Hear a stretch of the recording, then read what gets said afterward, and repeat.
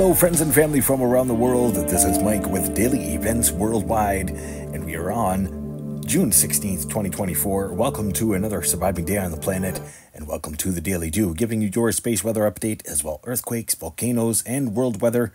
Always starting out here looking at our amazing sun images, brought to you by Solar Dynamics Observatory, showing the last 2 days of imagery.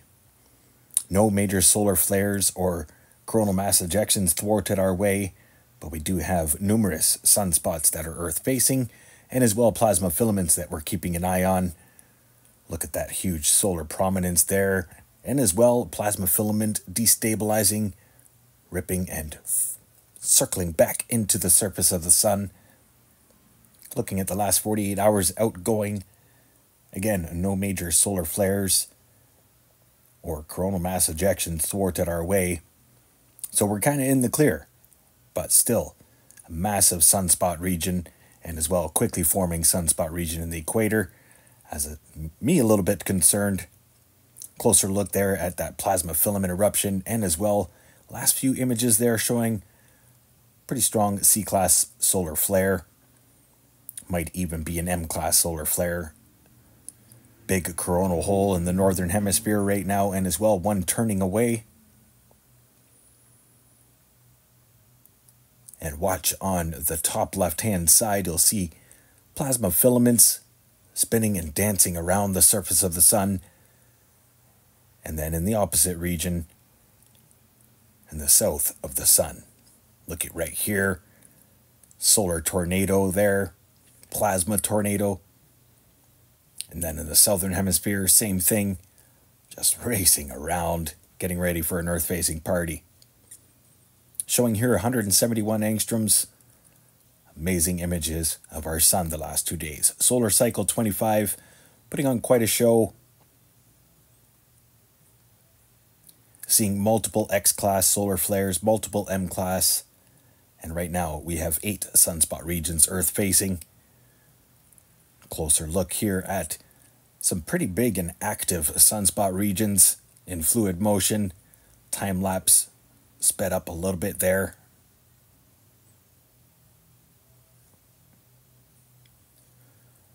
Just an amazing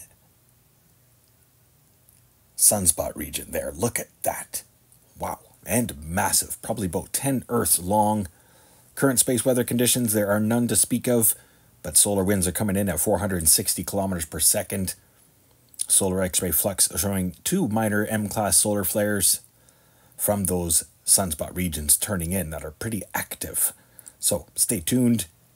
Notified here with Daily Events Worldwide. Geomagnetic activity did hop up on the forecasted day of the 15th. So yesterday, having a look here at the ISWA Space Prediction Spiral. See me taking off towards the Osiris Apex satellite. Got Mercury and Venus swinging around the planet, or swinging around the sun.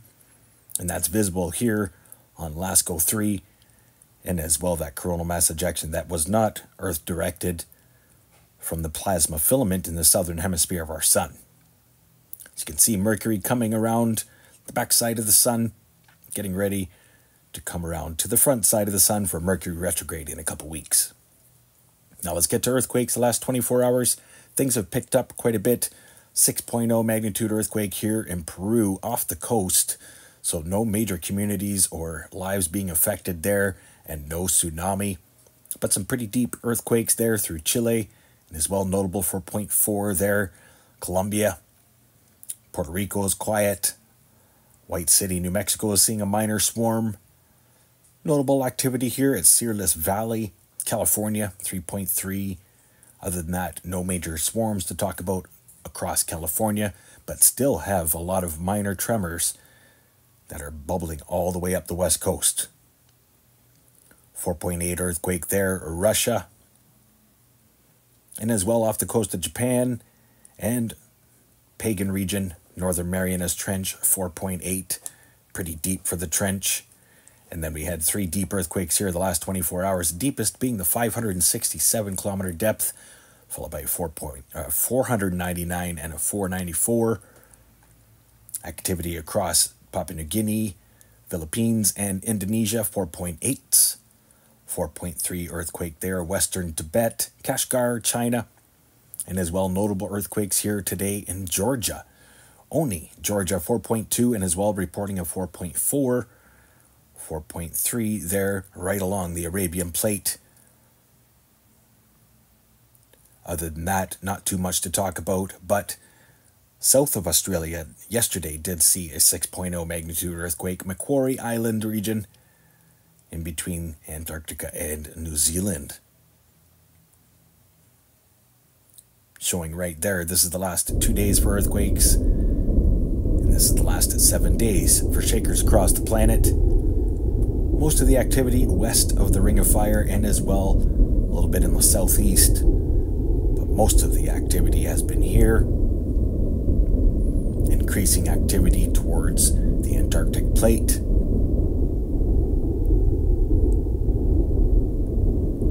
Notable activity through the Atlantic as well. Wait for something to come into the north, either through the Atlantic or through the Cascades, still on warning.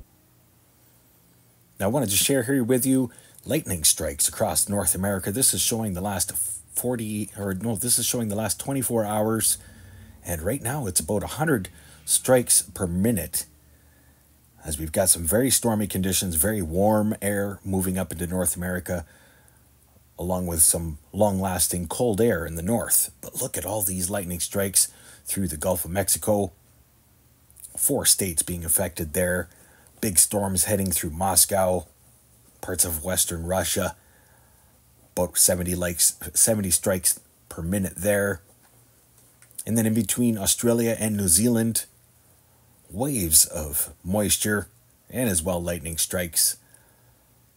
We're seeing a very energetic atmosphere right now across the world, and it's about to get hairy, especially for weather, extreme weather, and possible tornadic conditions across central plains of the United States and as well Canada all this week. Each day these storms are going to be flaring up as it gets warmer throughout the week. Extreme hot and dangerous temperatures here forecast for North America. Watch through the central plains midweek before that heads up into Canada. And then by that time, you've got a tropical storm getting ready to make landfall. Forecast here to make landfall Tuesday into Wednesday.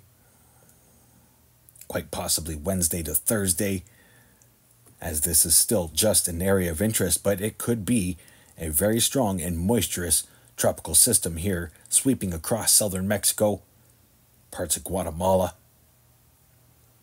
Other than that, no major hurricanes here forecasted with windy.com, but some extreme weather is definitely on the doorstep here all across North America, especially up into the Canadian prairies.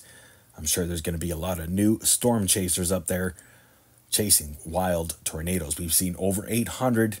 This is now the second numerous tornado counts in history that they've been recording.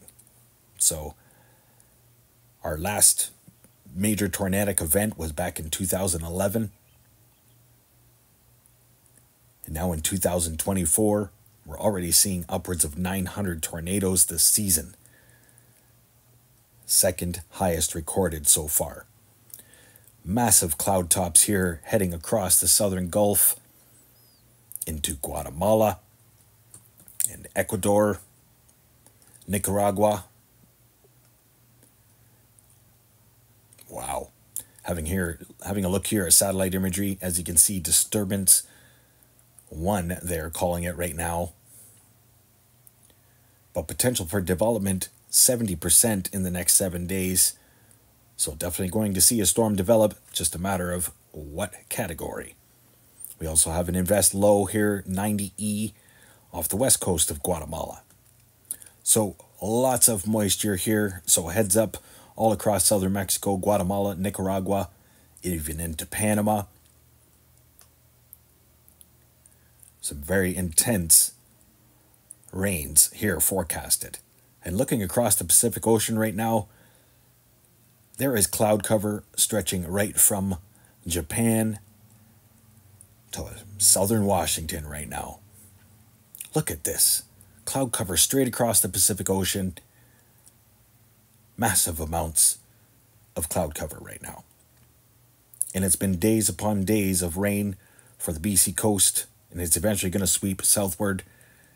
It's going to bring in some very wild weather. So heads up, everybody. Much love. Thanks for watching. Stay aware and prepared. Stay young and have fun. And get your daily dew. Bye-bye now. If you enjoyed today's video, please hit that like button, subscribe, share with your friends and family from across the world.